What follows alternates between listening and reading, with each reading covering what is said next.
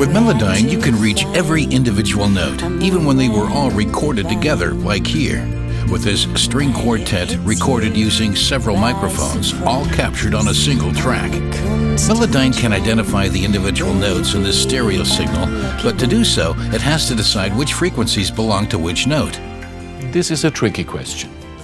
Is a particular sound component a note that was actually played? Or is it just an overtone that belongs to some other note? And if so, to which one? Purely technical criteria cannot always provide an answer. Therefore, it's a good thing that you can give your knowledge to Melodyne and improve the process. In note assignment mode, there are two forms of representation. One for the notes actually played, for instance the ones that can be altered in normal edit mode, and silhouettes for overtones that Melodyne has decided, perhaps only narrowly, not to assign the status of actual notes. Silhouettes then represent potential notes that you can turn into actual notes with the activation tool, or vice versa.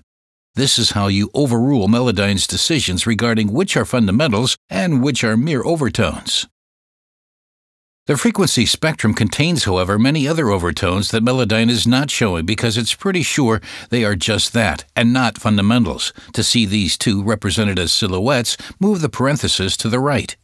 And energy shadows like this indicate the presence of further overtones. By clicking, you can turn them into notes. With the ball-shaped slider, you fill in an increasing number of silhouettes. And with the Venetian blinds, you limit the area within which Melodyne searches for notes.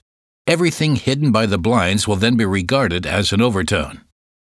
The point of doing all this is to ensure that later, when you've left note assignment mode, the desired notes are available for editing.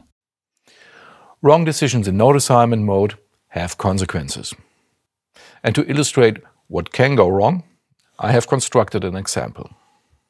Here in the strings, you can hear two separate notes, but only see one. The interval heard can only be moved en bloc. You cannot access the individual notes. This is obviously undesirable. Such errors are in practice rare, but it's good to know you can correct them, like this.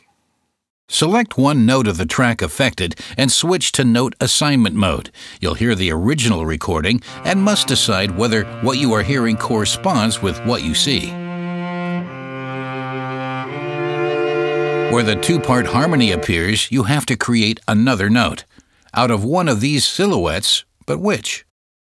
To simplify the decision, reduce first of all the number of silhouettes on offer. If there are still too many possibilities, the numbers representing the harmonic series could help.